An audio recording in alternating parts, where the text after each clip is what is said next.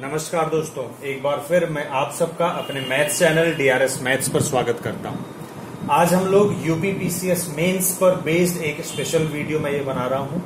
UPPCS mains में जो special maths आती है, स्टैट्स आता है, उससे रिलेटेड कुछ एक क्वेश्चंस का एक वीडियो मैंने मीन मीडियन मोड का आपको बना के ऑलरेडी दे दिया है। प्रोबेबिलिटी का वीडियो बना करके ऑलरेडी आपको दे दिया है। अब आज हम लोग डिस्कस करेंगे सीरीज पर कुछ एक क्वेश्चंस लास्ट ईयर भी आए थे 2016 में भी, और उसके पहले भी आए हैं, तो मैं उन क्वेश्चंस को कैसे करना वो मैं आपको समझा दे रहा हूं। लेकिन उससे पहले अगर आपने अभी तक मेरा ये डीआरएस मैथ्स चैनल सब्सक्राइब नहीं किया तो प्लीज इसे सब्सक्राइब करिए, ठीक है। और सब्सक्राइब करने के साथ साथ ही बेल आइकन को दबाना नहीं भूलिए, क्योंकि इससे क्या होगा कि जो भी वीडियो हम लेटेस्ट अपलोड करेंगे आपको उसका इन्फॉर्मेशन मिलता रहेगा। अगर वीडियो आपको पसंद आता है तो प्लीज वीडियो को लाइक करें।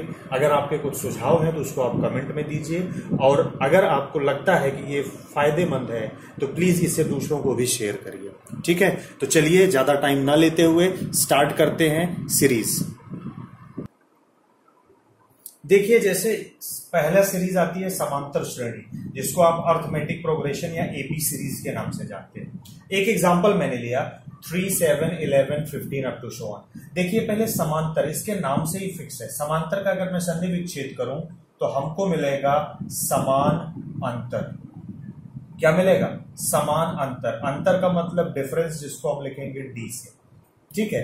एक ऐसी सीरीज, नंबर्स की एक ऐसी श्रेणी जिसमें कोई भी दो लगातार नंबरों के बीच जो अंतर है वो समान रहे, उसको हम समांतर श्रेणी कहेंगे। जैसे 3 और 7 के बीच का अंतर कितना है? 4। 7 और 11 के बीच का अंतर 4। 11 और 15 के बीच का अंतर कितना? 4। तो इस तरह से ऐसी सीरीज, ऐसे नंबर्स जिनके बीच का अंतर अगर आपको फिक्स मिल रहा है, वही मिल रहा है, तो इसका मतलब वो श्रेणी है समांतर श्रेणी, ठीक है। अब जो ये कॉमन डिफरेंस हो गया। अब देखिए, किसी भी श्रेणी का जो पहला पद होगा, प्रथम पद, उसको हम ए से लिखेंगे। क्या लिखेंगे? ए से।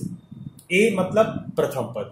अब मुझे अगर अगला पद चाहिए तो अगले पद में, पहला पद है 3, अगला पद है 7, तो 7 कब मिलेगा? जब मैं 3 में 4 जोड़ूंगा, यानी कि दूसरा पद मेरे को मिलेगा a प्लस डी करने पर। पहले पद में अगर मैंने कॉमन डिफरेंस जो अंतर है वो जोड़ दिया तो दूसरा पद मिल गया। अब दूसरे पद में फिर से अंतर, यानी इसमें फिर से डी जोड़ू तो ए तो यही रहेगा, डी प्लस डी करूंगा तो क्या मिल जाएगा? 2d and up to so on. एक एक डी केवल बढ़ता जाएगा, ए एज इट इज रह जाएगा, ठीक है। इस तरह से ये श्रेणी बन गई। ये हुआ पहला पद, ये हो गया दूसरा पद, ये हो गया तीसरा पद। पहले पद में एक भी डी नहीं है, दूसरे पद में एक डी है, तीसरे पद में 2 डी है। मतलब जिस नंबर का वो पद है उससे एक कम डी होगा। यानी कि अगर किसी भी समांतर श्रेणी का एक जनरल टर्म निकालना है, nवां पद निकालना है, तो फॉर्मूला होता है tn इज इक्वल टू पहला पद प्लस, अब d कितना होगा? जिस नंबर का पद है उससे एक कम। nवां पद है तो n-1 इंटू क्या कर दो? d कर दो, आपको उस श्रेणी का वो पद मिल जाएगा। जैसे इसी श्रेणी का अगर आपको 20वां पद चाहिए तो आप लिखोगे T20। T20 का मतलब T फॉर टर्म, टर्म मतलब पद। इस श्रेणी का 20वां टर्म अगर आपको चाहिए तो आप पहला टर्म पहले लिखो, 3 लिखोगे, प्लस n-1। n की जगह पर आपने 20 लिखा है तो 20 - 1 क्या हो जाएगा? 19 इंटू डी करोगे तो 4 हो जाएगा। ये वैल्यू हो गया 3 प्लस 19 4 जा 19 को 76, तो ये वैल्यू आ गया 79। इस श्रेणी का 20वां पद क्या हो गया? 79 हो गया। ऐसे ही इसी श्रेणी में अगर मान लीजिए आपसे मैं ये पूछूं कि 87 इस श्रेणी में कौन सा पद होगा? 87 जो है इस श्रेणी का कौन सा पद होगा, आप बताइए। तो कोई जरूरत नहीं है, फॉर्मूला यही आपको पढ़ना है कि tn is equal to a plus n-1 into D होता है, ठीक है। tn पद की वैल्यू आपको डायरेक्टली दे रखा है, तो tn की जगह पर वो लिख दीजिए 87। फर्स्ट टर्म आपको श्रेणी से मिल गया 3, n आपको निकालना है, और d कॉमन डिफरेंस आपको देख के पता चला कि 4 है। देखिए, कॉमन डिफरेंस दोनों भी हो सकता है, बढ़ते, अगर श्रेणी नंबर जो है वो बढ़ते क्रम में है तो अंतर धनात्मक होगा, यानी 3 3 के बाद 7 7 के बाद 11 11 के बाद 15, मतलब बढ़ते क्रम में। अगर बढ़ते क्रम में है तो ये धनात्मक होगा, अगर यही घटते क्रम में होता यानी कि 15 फिर 11 फिर 7 फिर 3, तो ये 4 की जगह पर क्या होता, -4। तो अंतर दोनों हो सकता है, बढ़ते क्रम में भी और घटते क्रम में भी। तो देखिए अब ये 3 इधर से इधर आके माइनस होगा, तो 87 - 3 is equal to n-1 into 4। अब 87 में से 3 माइनस किया तो क्या मिलेगा, बोलो 84, और इधर क्या मिल गया, n-1 इंटू 4। अब ये 4 इधर आके डिवाइड करेगा, 4 जब इसको भाग देगा तो 4 दूना 8, 4 एकम 4, n-1 इज इक्वल टू 21। आपको n चाहिए, -1 इधर आएगा तो +1 हो जाएगा, 21 + 1 यानी कि पदों की संख्या कितनी हो गई, 22। तो ये 87 इस श्रेणी का कौन सा पद है, 22वां पद है। तो आप ये पता लगा सकते हो कि कोई ये जो पद दिया है वो किस नंबर पर है, और किसी पार्टिकुलर नंबर का कौन सा पद निकालना ये भी आप निकाल सकते हो। ठीक है, इसी के साथ ही देखिए समांतर श्रेणी में और क्या आप निकाल सकते हैं। अगर मैं बात करूं इसका, तो एक चीज तो इसके साथ ही साथ आता है मीन निकालने का। ठीक है, अर्थमेटिक मीन। ठीक है, समांतर माध्य जिसको आप बोलते हो, क्या बोलते हो, समांतर माध्य। अगर आपको याद हो तो स्टैट्स वाले उसमें जो हमने लेक्चर बनाया है मीन मीडियन मोड, वहां पर इसका डिस्कशन किया है। अर्थमेटिक मीन क्या होता है कि अगर सब दो पद ए और बी समांतर श्रेणी में हैं, तो इन दोनों पदों को योग ऐड करके 2 से भाग दे दो, जो वैल्यू आएगा वो अर्थमेटिक मीन हो गया। ठीक है, अर्थमेटिक मीन जैसे मान लो एक टर्म ले लिया 2 और एक टर्म ले लिया 4, आपसे पूछा what is the arithmetic mean, 2 और 4 का समांतर माध्य बताओ, तो आप लिखोगे 2 + 4/2 यानी कि 6/2। आंसर उत्तर क्या हो गया, 3 हो गया। ठीक है, आई बात समझ में। अब जैसे देखिए मान लीजिए आपके पास कोई 3 टर्म आ गए, 3 पद हैं, मान लीजिए 2 4 और 6। समांतर श्रेणी तो उसी तरह से होगी, पदों के बीच का अंतर बराबर होगा। अगर इस तरह से 3 पद हैं तो हमेशा आप अगर मान लीजिए ये A हो गया, ये B हो गया, ये C हो गया, अगर 3 पद हैं आपको A और C का मीन चाहिए, A और C का, तो जब भी आप A + C/2 करोगे तो सदैव आपको ये बीच वाला टर्म B मिलेगा। इसका मतलब अगर कोई भी 3 पद समांतर माध्य में है तो उनका 3 पद समांतर श्रेणी में है, अर्थमेटिक प्रोग्रेशन में है, तो उनका समांतर माध्य बीच वाला नंबर होता है। ठीक है, जैसे मान लो मैंने लिखा 3 5 और 7, हमने क्या बोला, ये 3 5 7 अर्थमेटिक प्रोग्रेशन में है, तो आपने देखा हाँ बिल्कुल है भाई, दोनों पदों के बीच का अंतर बराबर है, यहां भी 2 है यहां भी 2 है। अब मैं अगर आपसे पूछूं कि अर्थमेटिक मीन बताइए 3 5 7 का, तो चाहे मैं 3 5 7 तीनों का बोलूं या फिर मैं 3 और 7 का बोलूं, आंसर एक ही मिलना है। अगर 3 5 7 का अर्थमेटिक मीन चाहिए तो 3 + 5 + 7/3 कर दीजिए, आपको क्या मिलेगा, 7 5 12 3 15, 15/3 और आंसर आ गया 5। अगर मैं बोलूं अर्थमेटिक मीन केवल 3 और 7 का बताइए, तो 3 और 7 का जब निकालेंगे, 2 पद हैं तो /2 करेंगे, 7 3 10/2 और आंसर क्या मिल गया आपको, 5। ठीक है, मतलब अगर एक पद यहां है एक पद यहां है, इन दोनों पदों का अगर समांतर माध्य निकालना है तो बीच वाला पद जो है वो उसका समांतर माध्य होगा। अब देखिए, अब आप इसको कैसे अप्लाई करेंगे। मान लीजिए आपसे क्वेश्चन अगर ये दे दिया, इस तरह से दे दिया कि भाई 2 4 6 8 और 10, ये सब के सब किसमें है, अर्थमेटिक प्रोग्रेशन में है, समांतर श्रेणी में है। 2 और 10 या 2 से लेकर 10 तक, इन पांचों पदों का समांतर माध्य अर्थमेटिक मीन बताइए, या फिर 2 और 10 का बताइए। तो याद रखिए जिन जिन पदों का समांतर माध्य निकालना है उनके बीच में जो नंबर आएगा वही उसका समांतर माध्य होगा, अर्थमेटिक मीन होगा। तो डायरेक्ट 6 लिख सकते हैं आप, या फिर अगर आपका मन ही है तो 2 + 10/2 करिए, आंसर मिलेगा 12/2 और वो भी आएगा 6। सबको जोड़कर लिखना चाहते हैं तो सबको ऐड करके 5 से डिवाइड करेंगे, तब भी आंसर कितना आएगा, 6 ही आएगा। ठीक है, आप इस तरह से निकालेंगे। तो ये रहा समांतर श्रेणी, ये कैसे इसका कोई पार्टिकुलर पद निकाल सकते हैं, और अगर उसमें है तो कैसे उसका टर्म निकाल सकते हैं। ठीक है, अब देखिए अगली सीरीज जो आती है जिसको हम जानते हैं वो होती है गुणोत्तर श्रेणी। कौन सी, गुणोत्तर श्रेणी, जिसको आप जानते हो जीपी सीरीज। क्या बोलते हैं इसको, गुणोत्तर श्रेणी। अब आप देखिए इसका संधि विच्छेद अगर आप करेंगे तो ये होगा गुणा किसका, हर उत्तर मतलब होता है बाद वाले पद में। अब इसका जो सीरीज मिलेगी उसका एग्जांपल ऐसे होगा 2, 4, 8, 16, 32 और अप टू शो ऑन। इस तरह की कोई श्रेणी है तो ये तो समान अंतर नहीं है, यहां से यहां का अंतर 2, यहां से यहां का अंतर 4, यहां का 8, यहां का 16, अंतर बढ़ता जा रहा है, समांतर श्रेणी नहीं है। अच्छा है क्या भाई, अगर मैं 2 में 2 से गुणा करूं तो 4 मिलेगा, 4 में फिर से 2 से गुणा करूं तो 8 मिलेगा, 8 में फिर से 2 से गुणा करूं तो 16 मिलेगा, 16 में 2 से गुणा करूं तो 32 मिलेगा। यानी एक ही नंबर है जिसका मैं बार बार गुणा कर रहा हूं। गुणा किसमें? उत्तर पद में, आने वाले पद में उसी नंबर का बार बार गुणा कर रहा हूं। यानी कि अगर मैं बाद वाले नंबर को 4 को अगर मैं पहले वाले नंबर से भाग दे दूं तो जो मान मिलेगा वो क्या मिला? 2। 8 को अगर मैं 8 के पहले वाले नंबर 4 से भाग दे दूं 2 मिला। ऐसे ही 16 को उसके पहले वाले नंबर 8 से भाग दिया तो क्या मिल रहा है? 2। ये क्या है? भिन्नात्मक जब भी कोई चीज लिखी जाती है वो होता है रेशियो। तो यहां पर आता है कॉमन रेशियो। जैसे वहां पर क्या आया था? समान अंतर आया था, वैसे यहां पर क्या है? कॉमन रेशियो है। अच्छा, इसमें पहला पद हो गया ए में जब मैं आर से गुणा करूं यानी 2 में 2 से गुणा करूं तो दूसरा पद मिलेगा ए आर, तीसरा पद मिलेगा ए आर स्क्वायर, फिर 2 से गुणा करूं, फिर उसी रेशियो से गुणा करूंगा तो क्या मिलेगा? A R cube. तो पहले पद में कोई आर नहीं, दूसरे पद में एक आर है, तीसरे पद में 2 आर है, चौथे में 3 है।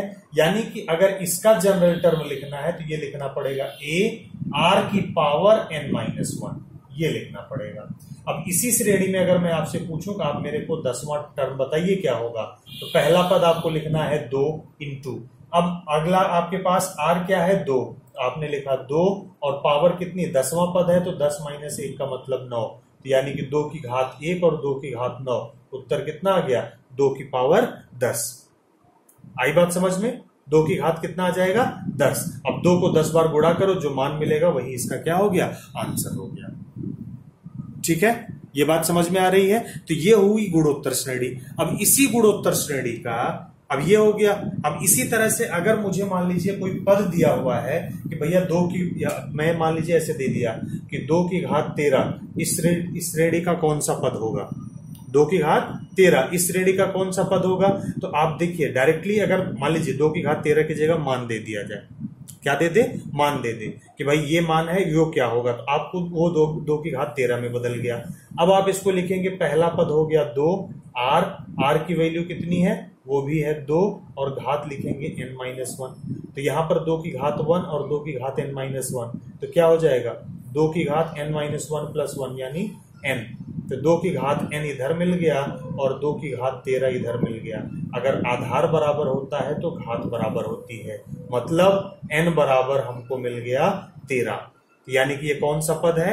13वां पद है। यानी पद दिया है तो आप बता सकते हैं किस नंबर का है, और किसी पार्टिकुलर नंबर का पद निकालना है तो वो निकाल सकते हैं। अब यहीं पर देखिए कि जब ये आप निकाल लिए तो अब आपके पास आता है गुणोत्तर माध्य, जिसको आप बोलते हो ज्योमेट्रिकल मीन। ठीक है, अब आप जरा से इस बात का ध्यान दीजिएगा कि ज्योमेट्रिकल मीन अगर 2 पद हैं ए और बी तो इनका जो गुणोत्तर माध्य होता है ये उन दोनों का गुणनफल और स्क्वायर रूट के बराबर होता है।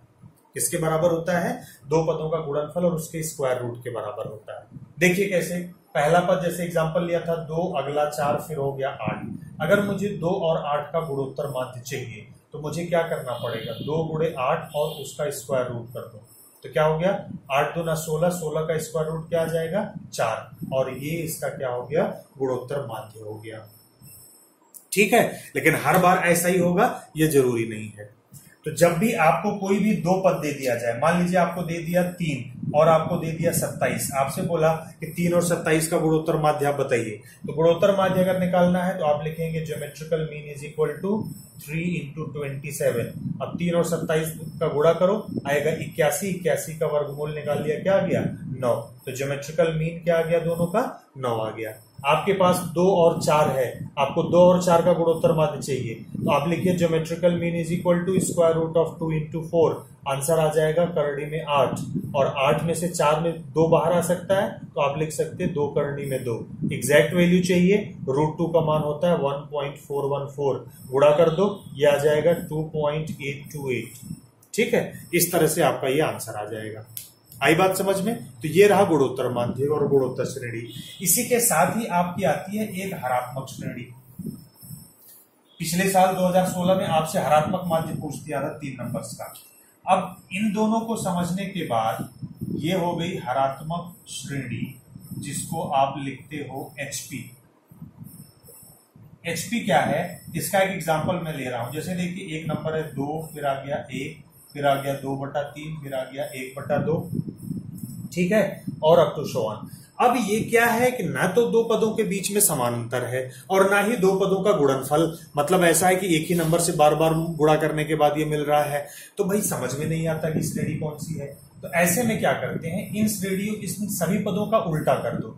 जैसे 2 का उल्टा करेंगे 1/2, 1 का उल्टा करेंगे 1, 2/3 का उल्टा करेंगे 3/2, 1/2 का उल्टा करेंगे 2, अप टू सो ऑन।